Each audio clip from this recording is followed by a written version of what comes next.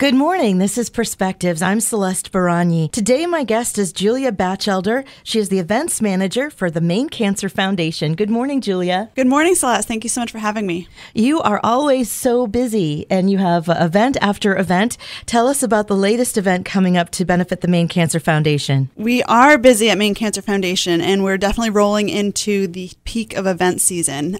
Coming up in June, we are so excited to be hosting our 8th annual Twilight 5K event. It's a walk and run in South Portland. And it's going to be hosted by one of our other Town Square media partners, WJBQ. And so Kylie from the Q is a runner, and she'll be the MC there, right? Exactly. We've had Lori there in the past, and this year we're so excited to have Kylie, and we've been so grateful for the support. And it does take a whole community to keep an organization like Maine Cancer Foundation running. So we can each pitch in our own ways through donations, volunteering. We'll talk about that in a little bit. But Julia, first, walk us through what exactly the Maine Cancer Foundation does. Absolutely. So our mission is to reduce cancer in Maine. As many people might know, Maine has a higher than average cancer rate, and it's actually the #1 killer here in the state. So we focus primarily on sort of 3 areas: prevention, early detection, and access to care for all Mainers. So all of the funds that we raise stay right here in Maine, and they all go towards helping our communities prevent cancer or get the best care when that cancer diagnosis does arise. And how does Maine Cancer Foundation help to reduce cancer and raise awareness in Maine? So Maine Cancer Foundation funds grants that are based towards 3 different sort of categories. There's prevention, screening, and access to care. So, for example, with prevention, we will fund programs that are geared towards messaging that goes out to youth to prevent them from starting smoking, since smoking is one of the top killers in Maine. Screenings is another way that we help out with funding grants that provide access to screening for people who are at risk. There's also access to care, and that's when, with Maine being such a rural state, people often don't have a way to get to treatment if they have been diagnosed with cancer. So if somebody's faced with a diagnosis, then they can speak to their provider and get a referral to one of the programs that we have funded that'll give them a way to get a ride so they can get the best treatment out there. Those are all so important, and you can go to the Dempsey Foundation website to get more resources are listed there, but your doctor can also give you information. The Cancer Foundation is raising money for the grants that are so important to all of these other organizations. And the cancer mortality in Maine, an estimated 3,100 people in Maine will die from cancer in a year. Nearly a third of those cancer deaths could have been prevented by early detection and improvements in the personal health, whether that is smoking cessation or a change in diet. All of that's really important. The Maine Cancer Foundation is located in Falmouth. You can reach them at info@mainecancer.org or call them at 207-773-2533 if you want to get information. I also want to talk to you about donations. You guys have a challenge. It's the Challenge Cancer, Cut Cancer in Maine 20% by 2020. And that's going to happen by having better awareness out there about healthcare and early detection and through research. So your grants are providing for all of these different things. Tell me about the challenge. Yeah, so we rolled this out a couple of years ago, Challenge Cancer 2020. And just as you said, our goal is to reduce cancer by 20% by the year 2020 through some of those areas of prevention, early detection, and access to care. In the past, we have focused a lot of our funding on research, but we found that the best way that we can sort of affect cancer here in Maine and the effect that it's had on people's lives is through reducing the incidence of cancer to begin with. So that's where kind of prevention comes in, because so many cancers can be prevented. And then if cancers are caught early, a lot of times they're very treatable. So that's why we really do want to get people those screenings early ahead of time so that they can get treatment and come out of this on top. So with prevention, early detection, then again, when people do have that cancer diagnosis, getting them treatment so that they can overcome this awful disease. We really want to get that goal of 20% down by 2020. I was just looking at a crazy statistic saying that more than 8,200 Maine residents will receive a cancer diagnosis this year, and that is more than the population of Freeport. Yeah, unfortunately, the rates really are staggering, and I'm sure all the listeners out there, if they haven't been directly impacted by cancer, either a family, a friend, a loved one has been. What has been really helpful for some of our fundraisers in our events, the Try for a Cure and the Twilight 5K, these events both have fundraising minimums, but people have found that it's really not difficult to get people behind the cause. and give a donation because everyone really has been affected by this disease. Yeah, cancer used to be just related to smokers, and lung cancer is still the number one cause of death among the cancers, but it's not just a smoker's disease anymore. Even lung cancer, people who've never smoked a day in their lives are getting lung cancer. Colorectal cancer is up, pancreatic cancer, breast cancer, and non-lung tobacco-related cancers as well. So this is literally affecting everyone from small children right up through the ages. With the mortality rate like that, we really, really need to work hard at it. You can also help by donating to the Maine Cancer Foundation. Tell us a little bit about that. Absolutely. So our events that are coming up this summer, the Twilight 5K and the Try for a Cure, are really where we get the bulk of our funds raised. We have these awesome participants that come back year after year and just amaze us continually with how much they're able to raise from their communities, their networks. So it's easy to get involved and donate. I'm sure most people probably know somebody who's participating in the Twilight 5K or the Try for a Cure. And if not, you should be. You can register now for the Twilight 5K and get involved that way.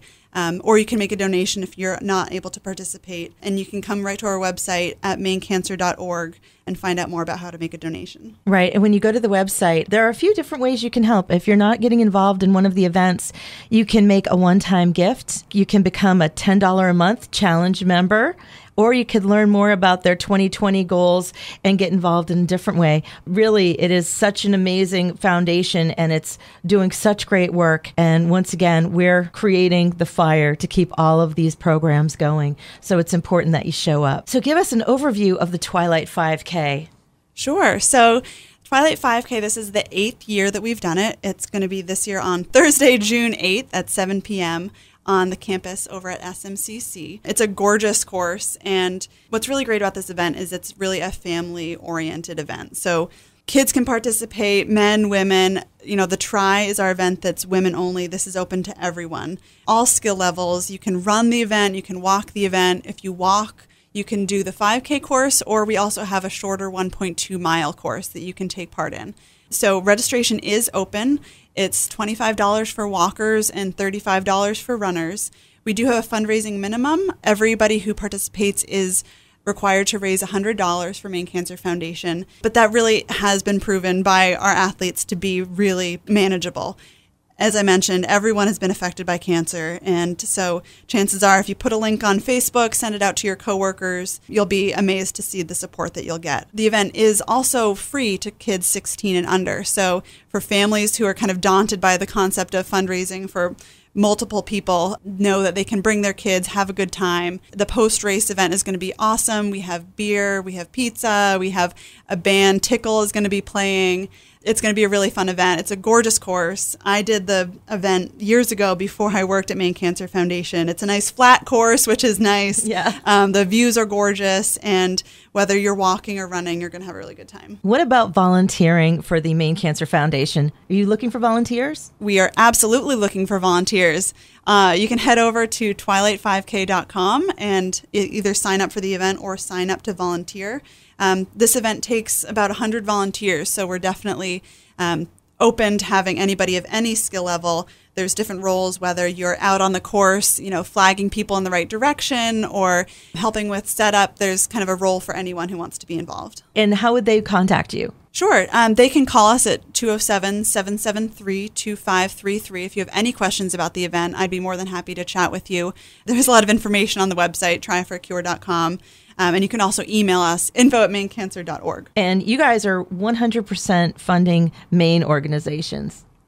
Exactly. Yep. All the money that is raised by these events stays right here in Maine to affect change in cancer rates here. Julia, you touched on rural living in Maine and how transportation comes into play for so many people who are battling cancer. Tell us how you guys are helping at the Maine Cancer Foundation. Maine is a huge state geographically, and so for us living in Portland, it's sometimes easy to forget that not everyone has access to resources like we do in terms of medical care, getting to appointments. So one challenge that we found that a lot of cancer patients face is actually getting to their appointments. So, you know, after being faced with a cancer diagnosis, as if that isn't bad enough, then they're trying to figure out how they're going to get 2-3 hours to their chemo appointment. And, if they can't drive themselves, then they need to have a friend or family member take time off of work to get them to an appointment.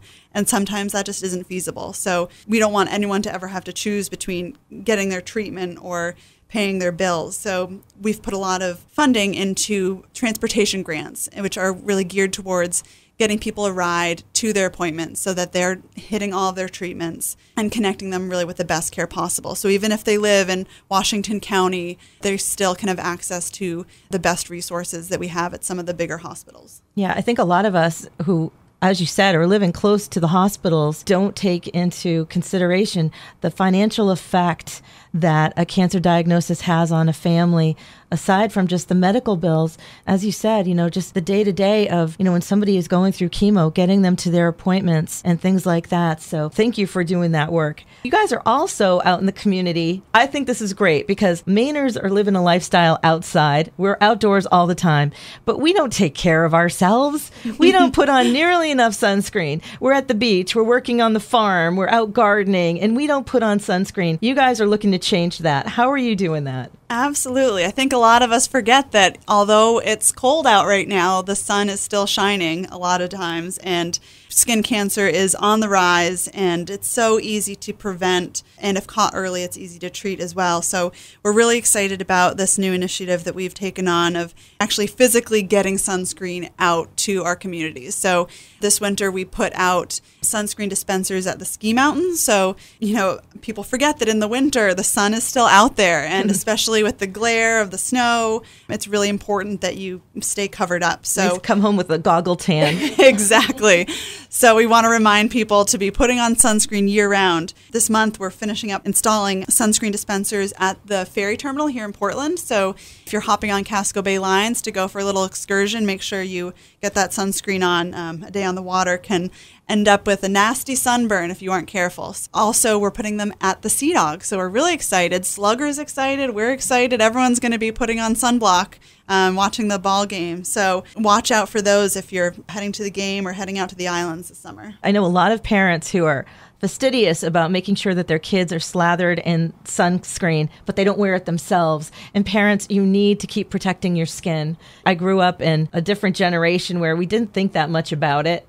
But now that we understand how skin cancer works and the growing number of diagnoses we have every year, a little bit scary. So please, grown-ups, make sure that you lather up with your sunscreen. Yes, set a good example for the kids. That's right. Okay, so once more, let's go over the Twilight 5K and tell us one more time how to register. Absolutely. So registration is live at twilight5k.com. If you have any questions, though, you can always give us a call at 207-773-2533. We are looking for participants. We're also looking for volunteers. They can also register at twilight5k.com. There's a special link that they can click on to get to that. One thing that's really cool about the Twilight 5K that I would really encourage if somebody's thinking about, I want to do this, but I don't want to be alone, is get a team together. Last year we had 66 teams participating, and it's a really fun way to come together, whether it's your workplace or your neighborhood, or you have your extended family and you want everyone to come out for this cause. We do have kind of a team division, so there will be an award for the top fundraising team. So get a big group together and come out and have a great night. It's, as I say, the weather, I promise it's going to be good. We've earned it after the rain we've had recently. Absolutely. So come out for a fun night, beer, pizza, music. What time does it start? It starts at 7 p.m. So that's nice for those who don't want to get up for an early Saturday morning race. This is a really nice way to kind of wind down the workday. Come out and join us. It's all for a great cause. All right. Once again, that's Thursday, June 8th at Southern Maine Community College, SMCC, one of the most beautiful scenic parts of the coast of Southern Maine, and really just a beautiful tradition. So go take part in it, the Twilight 5K with the Maine Cancer Foundation. Thank you so much for coming in, Julia. Thank you. I've been speaking with Julia Batchelder. She's the events manager for the Maine Cancer Foundation. I'm Celeste Baragni, and this has been Perspectives.